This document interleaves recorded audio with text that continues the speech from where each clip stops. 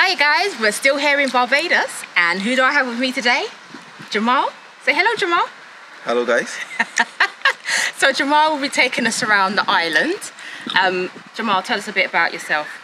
Well, I've been a tour operator for about 7 years. Born in Barbados and live here all my life, so I know most of it. And we'll take you mostly on the east coast today, and the northern coast, show you a bit of the island.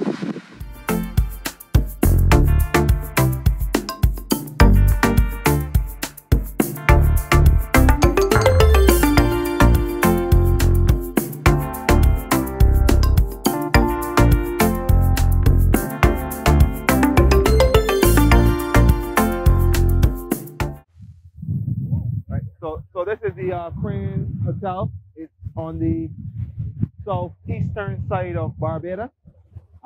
Obviously the beach has been named after it, but you can see here this seaweed is affecting the eastern coast. Now the eastern coast, this is the Atlantic Ocean, so you can see that it's a bit rugged, a bit more rougher, you know, more for like surfing. You don't really swim here, you don't really dive here. How we got the seaweed: whenever there's a underground earthquake, it lifts the seaweed off the seabed, and unfortunately it comes to our beautiful island. You can see in the distance the guy with a tractor, he's pushing it back in or around before they take it up. So here, yeah, Crane Beach, one of the popular beaches in Barbados, but as you can see, at the moment, quiet because of the seaweed.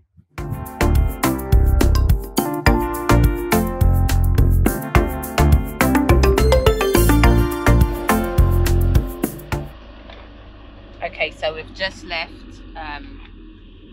Crane Beach and we're off to a lighthouse. But I'm just going to show you, you know me, and I need to hurt myself. So while walking down those beautiful steps we were going down at Crane Beach, I slipped because I did not have the right footwear on. And I got a few cuts. I'm going to show you. I don't even know if you can see it. There you go. One here, one there, and another one on the other leg. What has that taught me? To have the right footwear on when touring the island.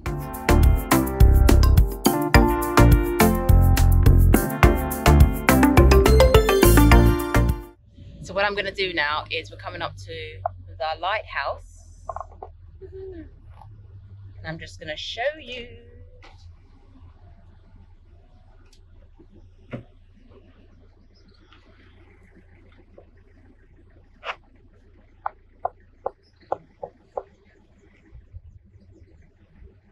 So this is a lighthouse. It's been around for a number of years.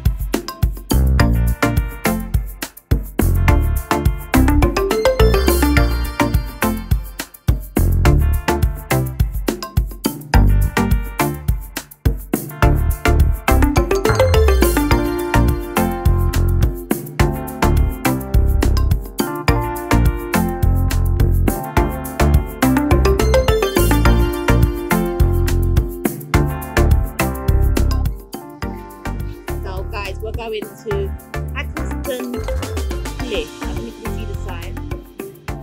Over there.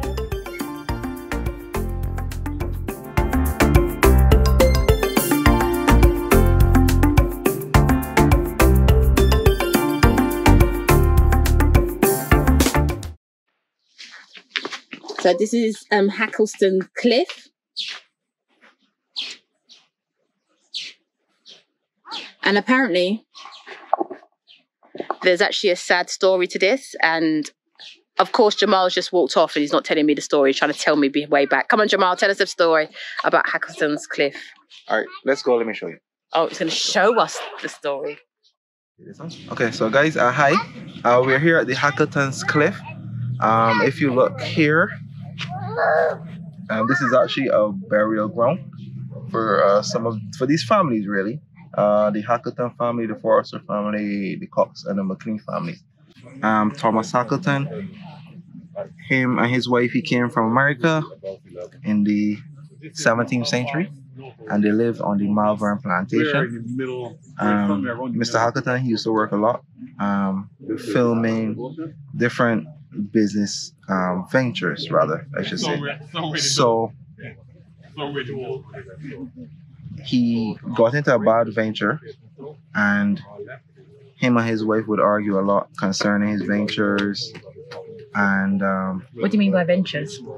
The business ventures he would do. Oh, okay. Yeah. So what he did, one time they were having an argument, and he got on his horse and he rode off, and he just rode off the cliff. It was an accident. It was not a suicide. He didn't know at the time. Here was just all trees and bush, so he didn't know where he was riding. So you telling me that he got on his horse and he just started riding, but he didn't know this was a cliff? Right, he didn't know.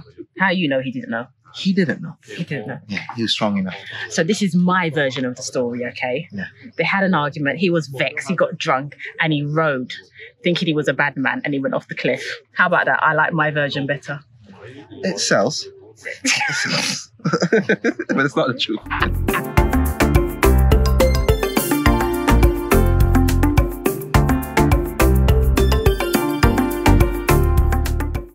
Okay, so we're here at Bathsheba, and we've found this lady. Her name is Evangeline, and she has made all of these.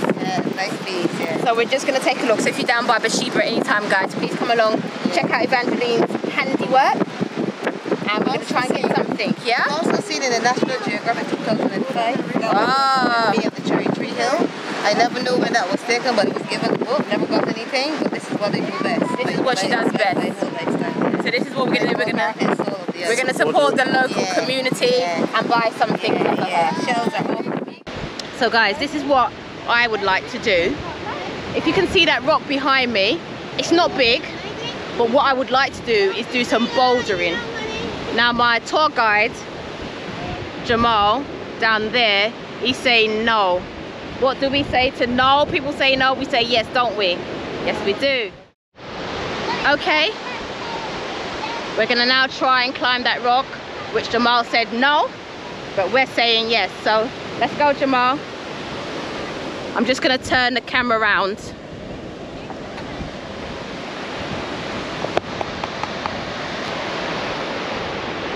For someone who don't want to do this, he's going awfully fast.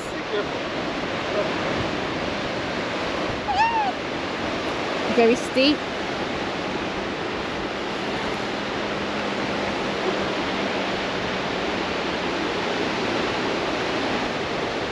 See, I've hurt myself already once for the day, so I'm taking my time.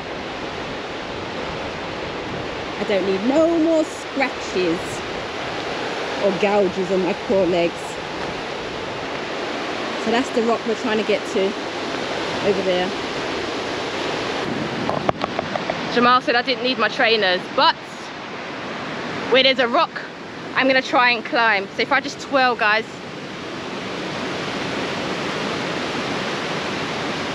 Can you see that? Isn't it not beautiful? No, Jamal, you're going the wrong way. We want to get on this one up here. Yeah, the big one.